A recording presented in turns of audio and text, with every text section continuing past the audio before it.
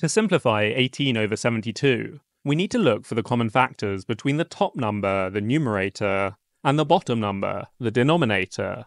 First, let's list out the factors for each. For 18, the factors are 1, 2, 3, 6, 9, and 18. For 72, the factors are 1, 2, 3, 4, 6, 8, 9, 12, 18, 24, 36, and 72.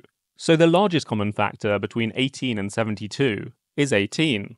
This means we can divide both the numerator and denominator by 18 to simplify the fraction.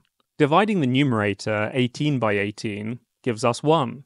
Dividing the denominator 72 by 18 gives us 4. So after dividing, the simplified fraction is 1 over 4. And we know that 1 over 4 is in its simplest form, because the only common factor between 1 and 4 is 1.